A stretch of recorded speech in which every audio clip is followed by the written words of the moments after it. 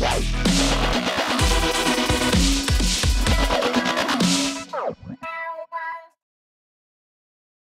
are you today? Lots to talk about in the world of 90 Day Fiancé. I don't know what's going on with my voice, but I am losing my voice. I hope I'm not getting sick, but it's coming in and out.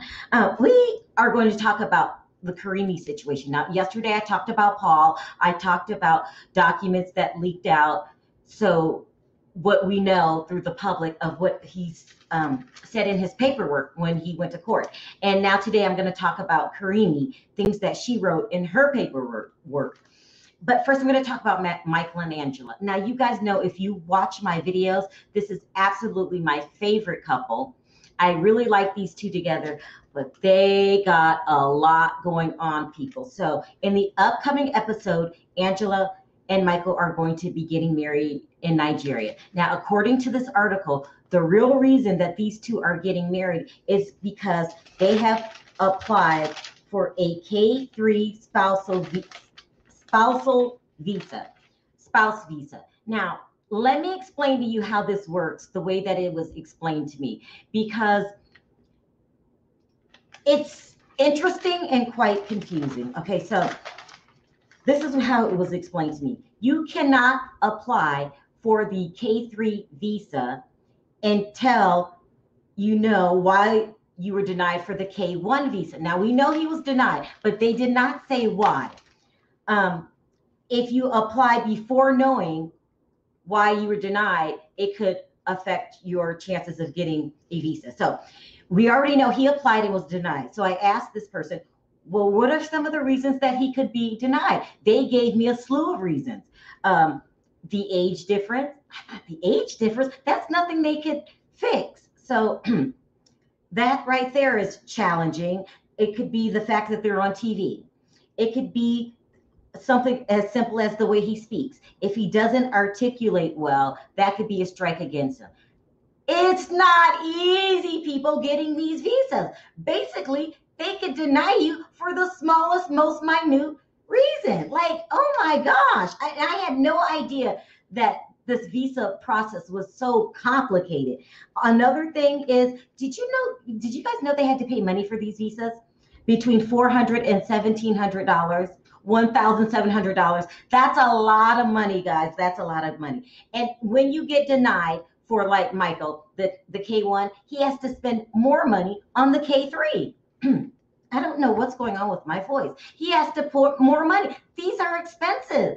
I mean, they've got so much to overcome to be together. It's not like they can't do it. I'm just saying the odds are getting bigger and bigger and bigger that he's not going to make it over here. And now, not to mention the fact that, so according to this article, they have applied for the K3 visa, and they know why he got denied for the K1. Maybe they're going to make a storyline out of that. We do not know yet, as of now, why he has got denied for the K1.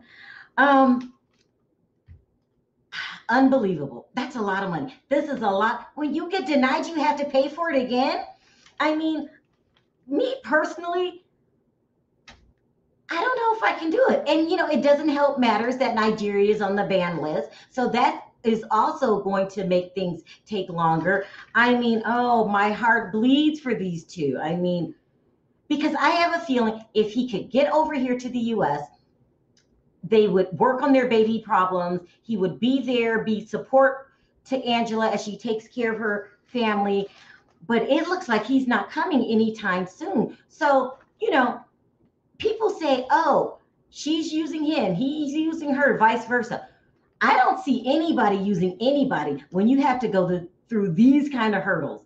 I mean, these are hurdles. Someone also said, they ask the craziest questions like, what does your spouse wear to bed at night? I will be like, is that any of your damn business? But no, they get personal. They have to pull out pictures. They have to prove that they are a true blue couple. Now, I used to hear all the time that people pay people to marry them so they can get their visa. That must have been the old days, not this day and age. I mean, what does your spouse wear to bed? Oh gosh. Now, the good news is They do get married in Nigeria, and I hear it was a fabulous wedding, and both of them were on cloud nine. Those were the rumors. I would show pictures, but I don't even know if I could show the pictures yet. So, they've got a lot to go through. I will update you on their situation if I hear anything new, but at least they got married. That's the good in all of this, right? So congratulations on getting married. Hopefully, it doesn't seem good that these two will be coming over to America, but at the end of the day, no one knows. They could come across they could just get blessed and get over here somehow, but not as of yet. So I'll keep you guys updated on that. Another case I need to keep you updated on would be the Karine case. Whew. Now, yesterday I read you some of the things that leaked out to the press that was in Paul's paperwork. Now, today I'm going to tell you some of the things that leaked out that's in Karine's paperwork. And I'm going to say it the same way I said Paul. These are some serious allegations that both of you need proof of. Paul, you better bring the proof. Karine, you better bring the proof. So let's go over some of the things in her paperwork. She says, I came to America to visit my in-laws, and now he would not let me go back. I guess she asked Paul to go back to Brazil several times. Now, I can see this happening because he is the breadwinner, even though he doesn't have a job and doesn't have a lot of money. He still can control when she goes back to Brazil. She said, when I asked to go back to see my family, he would threaten to take my son. You see what I'm talking about, guys? These are some serious allegations. Who would do that? Who would do that? I don't know. I'm just telling you what's in the paperwork. She also would go on to say, I am terrified that he would hurt me and hurt my son because I ran away from him. She said run with the ED, but she meant ran, because I ran away from him. And I'm afraid to go back to Brazil because he can come to Brazil to hurt us. So just from what we're hearing, I don't know if she's asking to stay here. That's what I'm thinking she's saying. Can she stay here? Ooh, I mean, wow.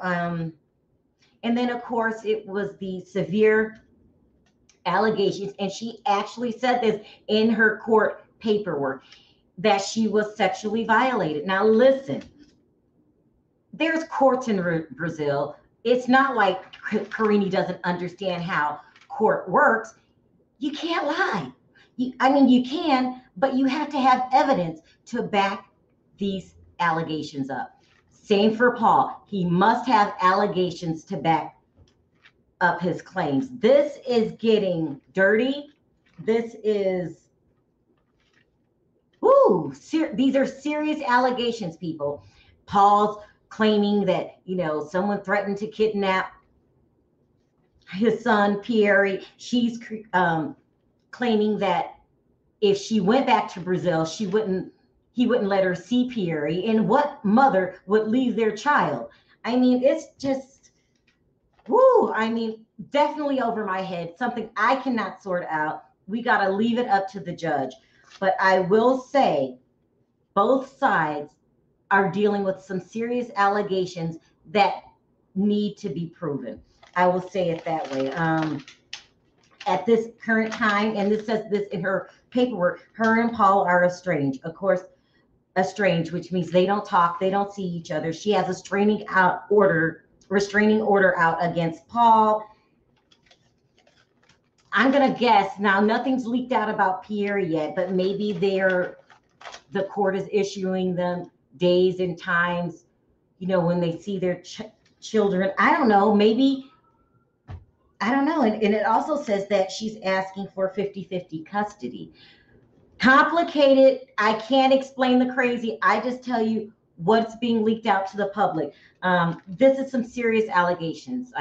Both of them.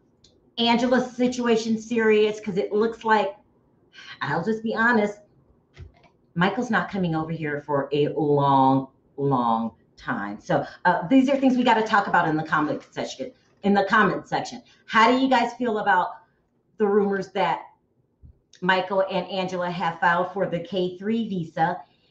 And are you guys shocked that it's so expensive? Now, remember, I don't know anything about immigration, so I didn't know that they paid that kind of money. And then what do you guys think about Karine's allegations compared to Paul's allegations?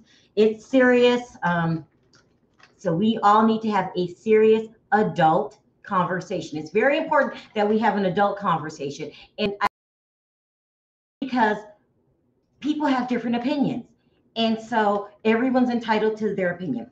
So we got to talk about it in the comment section. In the meantime, if you like this video, don't forget to click that like button. It does wonders for my video. If you haven't already subscribed, and hit the notification bell so you are notified every time I upload a video, go ahead and do that. And then I'll meet you guys in the comment section. We got a lot to talk about. Until next time, talk to you then. Bye.